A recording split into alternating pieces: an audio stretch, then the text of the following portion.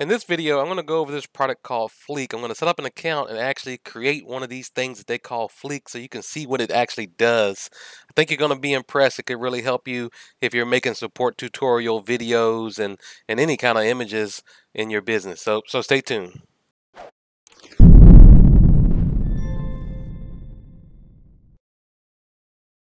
Hey everybody, this is David Ferguson with Tech Smart Boss here with another video. I'm going to do a deep look at this product called Fleek, Fleeq.io is the website, and they're doing something a little different. And you know, I like to talk about different things. So as you can see here, they're going to allow you to create training videos, basically support videos, but they're not videos, they're Fleeqs. That's what's kind of hard to get your head around. The best way to do it is just kind of to show you. So I'm going to just hop from their website straight into an example. And what you're able to do with Fleek is take screenshots and upload them into Fleek, have it auto narrate your text, or you could do your own voiceover. You have your choice. Their voices sound a little bit like robots sometimes. But you can make these things. Let me go ahead and start this one while I'm talking. You can make these support tutorials. Let's learn how to change your privacy settings on Facebook. So you'll hear how that sounds a little robotic. They have different voices. Begin by clicking on the menu located at the top right corner. And it's going to take you step click by on step. The settings. Let me go ahead and pause this. It's going to take you step by step and allow you to have these, you know, narrated PowerPoint slides in essence. But it's not a video. Now you can export it to video. You can do all sorts of automatic or custom narration. You could do all these effects. So it's kind of like a combination of PowerPoint and video and Camtasia and everything all mixed up into one. And it took me a while to kind of think about the use cases, but I'll tell you a couple things that kind of pushed me over the edge is they allow you to automatically translate these into other languages. So as a support organization, in my case, where I support customers in, you know, Spanish-speaking countries and French-speaking countries, I have a customer that speaks Dutch now, and our product is multilingual. I'm able to now create support tutorials to show them how to use our product and have it automatically translated into other languages. And you could then take them and make them and then embed them and put them in emails and put passwords on them. And they got all kind of cool features on how you can share these Fleeqs. So I'm just going to jump in and make one. I'm going to log in and sign up for a new trial here and show you that process. We're going to make one. I actually have some screenshots that we're going to put together for a video. So let's go ahead and set up an account. I'm going to go ahead and set this up in my business account. We're going to do one specific for my product called Yerby. And now I'm not going to use that suggested Safari password, so don't think you can go out there and try that one. Let's go ahead and sign up for this trial. Now I'm going to pause for a second and go out here and verify my email, and I'll be right back. Okay, so I'm back. I verified my email, and the first thing it takes me to is to set up your Fleek domain. Now, you can change this later. It tells you this. They also support, depending on your business, on your plan, you could do a custom domain. For now, I'm just going to put in Yerby on that. Hit continue.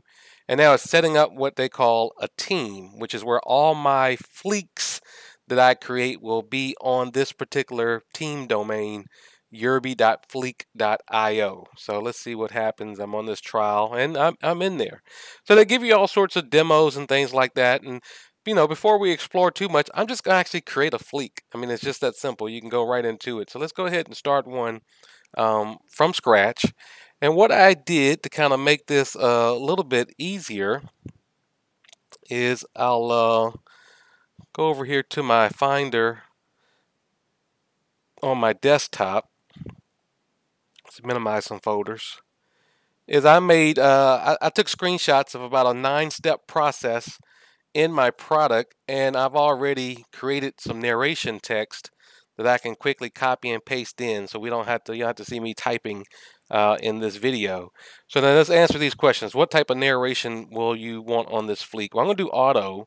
And then take a look at this. They have all sorts of languages here. Now, you know, I've heard that some of the foreign languages sound a little weird. I mean, even some of the English languages, some of them are a little robotic. They do have choices, so we'll take a look at that. Let's go ahead and start. And it's a really simple process. Watch this. It's going to add a step. I'm going to go out there and upload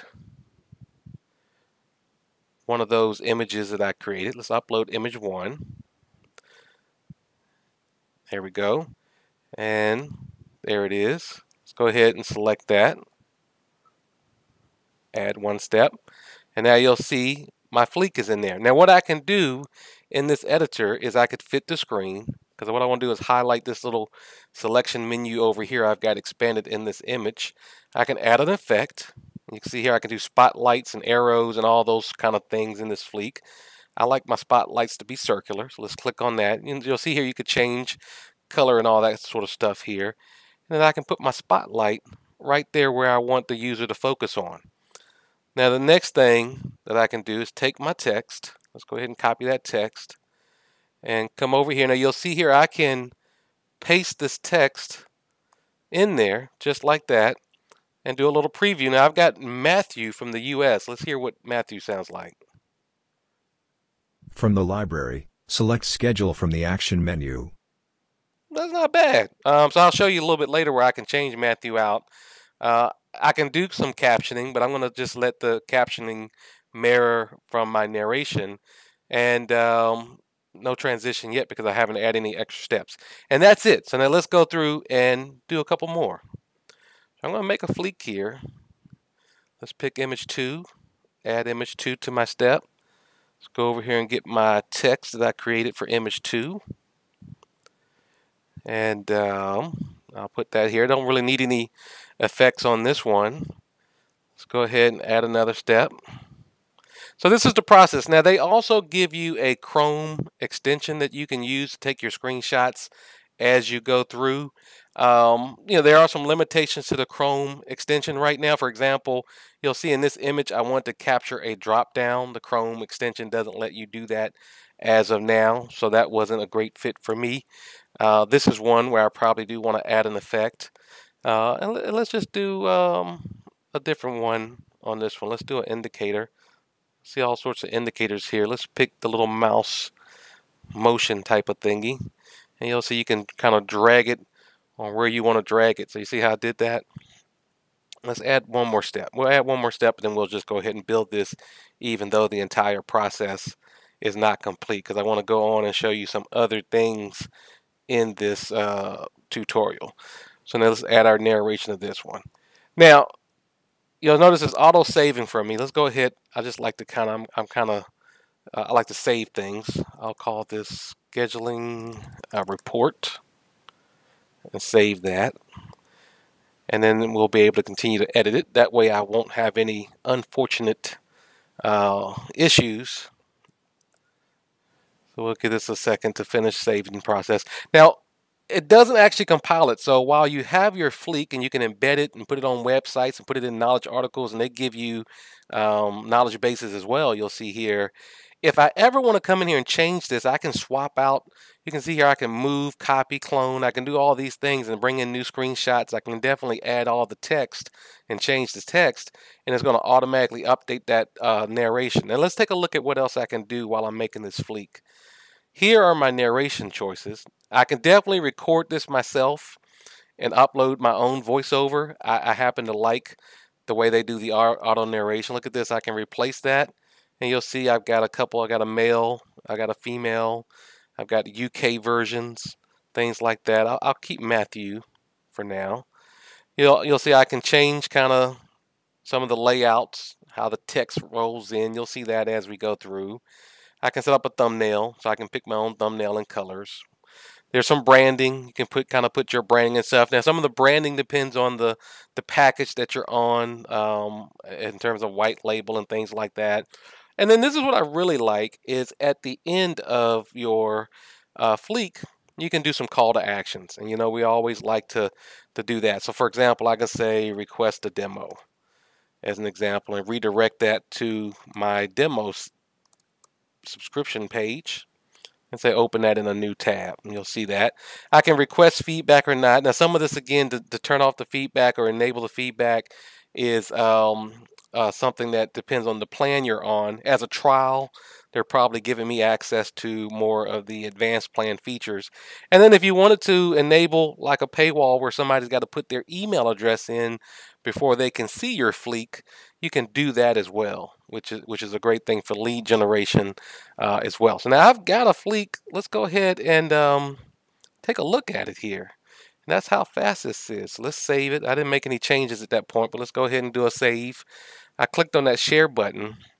And you'll see here that I'm going to get a direct URL to that Fleek. Now I haven't set up my custom domain yet, so you'll see it's yerby.fleek.io with a lot of things behind the scenes there. I can also, start to get some analytics on and some statistics you'll see on people who are looking at it. I can embed it on a website. I can put it in an email. I can add it to the knowledge base that they provide you. So there's a lot of things I could do. What I'm going to do is just preview it. Let's go ahead and hit that eyeball there. Let's take a look at our Fleek, and you'll hear that all that text I copied in is going to be auto-narrated. From the library, select Schedule from the Action menu. The Scheduler wizard appears where you can select a starting date, time, and frequency of delivery. Frequencies include daily, weekly, monthly, quarterly, yearly, or minutes for alerts. Click Next once configured. In this step you can define the recipients of the reports. By default your user ID is added. Click Next once all recipients are added. And there you go. And you'll see my request demo button. I can click that and launch out. I can replay. I've got feedback here. But that was pretty quick to do something. And the nice thing about it from my perspective is I can always go in there and edit it. Now, this is what's really slick. And this is again that multilingual, that localization that I talked about. I can come here to this Fleek. So I've got my Fleek here. I've got 4 steps. I can go in there and edit that and add more. It's not complete at this point. They don't.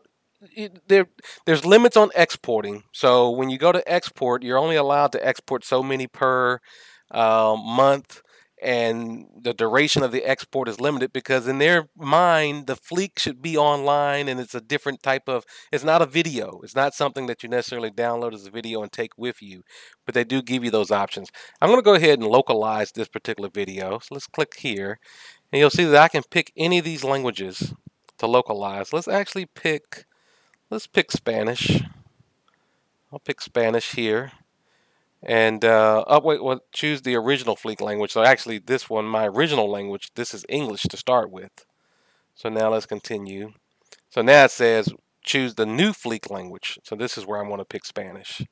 So let's pick, and you'll see just a long list of languages there. And they're adding to this all the time.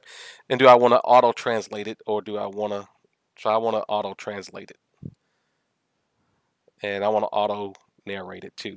So I don't know Spanish, so no need me trying to do this. I'm going to let them do it, and then we'll see how that turns out. I've already done this before, and it's pretty impressive how they can localize. Now we're done. Let's open the translated Fleek and preview that, and you'll see that I didn't take any extra steps, and now I've got this support video available in. So they want me to review it, but let's go ahead and preview it right away and take a look at the Spanish. Desde la biblioteca, seleccione Programar desde el menú Acción. Aparece el asistente del programador donde puede seleccionar una fecha de inicio. So I'm going to stop that. So you get the point. So that's a little bit of the power of how fast I was able to do this. So you can imagine going through and creating, Fleeqs. They do limit how many Fleeqs you can create depending on the plan that you're on. So it's really important to kind of take a look at that plan. And there's a lot more stuff you could do here. Stats. There's a knowledge base. I'm not going to go too much into detail on that knowledge base right now. Appearance, I can go in here and put more of my logo and my colors, set up my custom domain, put my favicon and things like that in those settings. You can invite users, so you can have other teammates come in here and work with you, and even set up multiple teams if you have the need to have multiple different custom domains and things like that. So definitely an interesting product. It's something new. I had never seen this concept before, so I wanted to share it with you. And if you do like it, go out and take a look at Fleeq.io. And if you like these style videos, then subscribe to our YouTube channel for more. Check out our Facebook page. We're always putting videos out there as well. And come on out to TechSmartBoss.com and sign up for our Facebook group, our newsletter, and all the resources that we're putting out to help you find new technology to leverage in your business. Thanks for watching, and stay tuned for the next video.